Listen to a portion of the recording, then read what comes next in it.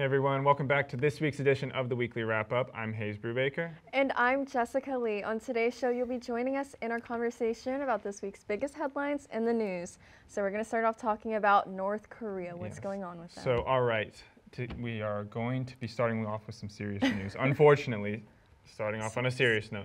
But the U.S. Defense Secretary Lloyd Austin said on Wednesday that there is evidence that North Korea has sent troops to Russia, saying this is a very serious issue.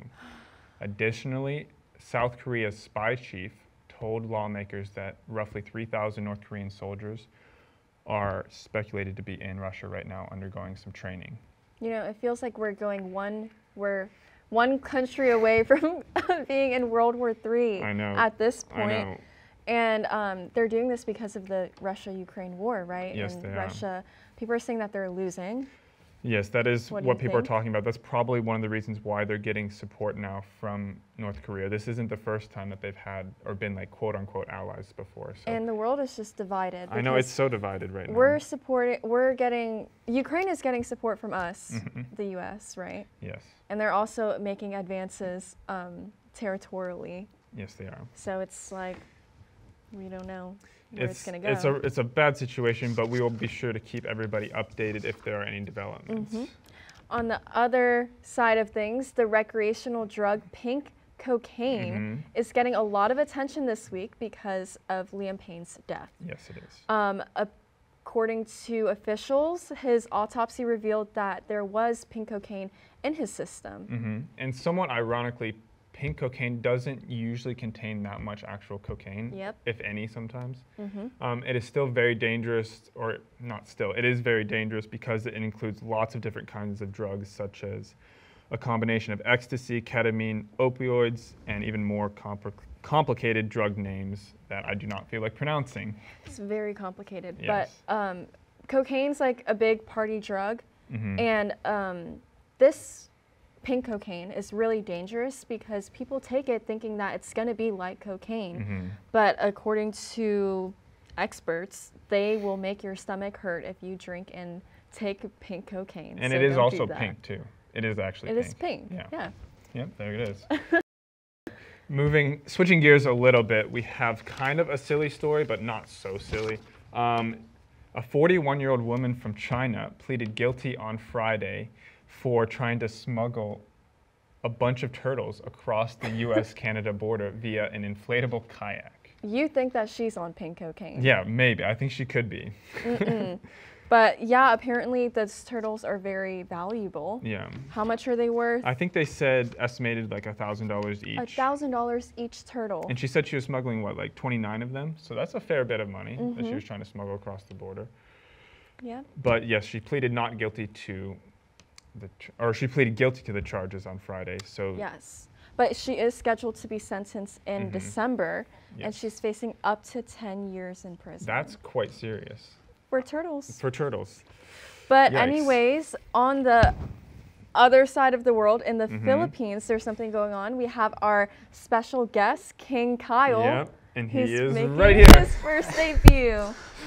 So tell us about it. Yeah, what's going on? So over in the Philippines, at least 9 people, now 24, after checking this morning, are dead from a tropical storm, Trami, which has caused widespread flooding and landslides around the country. Officials have said that they have been working to shut down schools and most of their offices. And while people are stuck on their roofs, waiting for it to be rescued from the Coast Guard. How long are they being stuck on their roofs? While reports haven't officially said, it could be hours, days. Imagine that. Yeah, but the scenes there are horrific. Like the flooding and all the landslides have been really awful there. Yeah. I've seen some of the pictures. If we go back to the other camera, we can see how bad the flooding is. Like this is outside of this guy's house. It's pretty rough. But is there anything else you have to say about this, Kyle? Well, the president has made this his top priority. He has canceled all of his other priorities and has focused on, focused all his energy and time into the management of this crisis over in the Philippines. Okay. The storm, Our president or? No, the Philippines okay. president, the yeah. Philippine. Yeah. And now the storm should be over in the South China Sea. I'm not sure where it'll go from there, but as for now, the Philippines are going to have to recover from that. A lot of storms lately. A lot of storms. Thanks, Kyle. Of course. Yep, thank you. And moving on to our space story. Our space story. As per usual, we have yet Yep. another space story to wrap up the show.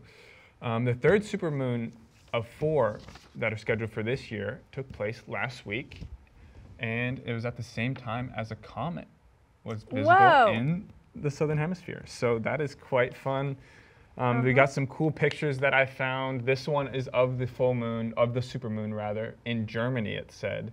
And it's like the smoke is like a smokestack from one of their power plants. Yeah, but if you don't know what a supermoon is, Oh, yes. it is a full moon that's closest, like it reaches your line of sight when it's closest to the Earth. Yes. And there are some fun facts about that, like apparently it affects fertility, more increased birth rates. What? Yep. I didn't know any of these fun facts. You did not Yeah. prep me for these. Whoa, that is interesting. And also, the comet was visible, and we have a fun picture. You can see it. Somebody beautiful. caught it on picture, or on film, I guess. On camera. On camera, not film. Nobody uses film anymore other than me. All right. Okay. Also, before we wrap it up, if you missed the supermoon last week, don't worry, because there's another one coming up on November 15th, which is pretty soon. Are we going to see it here? Yeah, you'll see it Oh, everywhere. great. See it everywhere. And it'll be quite a big one, I've heard. Yep. Okay, well, that's all we have for today. Make sure you check out Inside Swoop on Facebook and Instagram to find more details about the stories that we covered from our amazing team members. And thank you for tuning in to this episode of the Weekly Wrap Up. I'm Hayes Brubaker. And I'm Jessica Lee. And we will see you next week.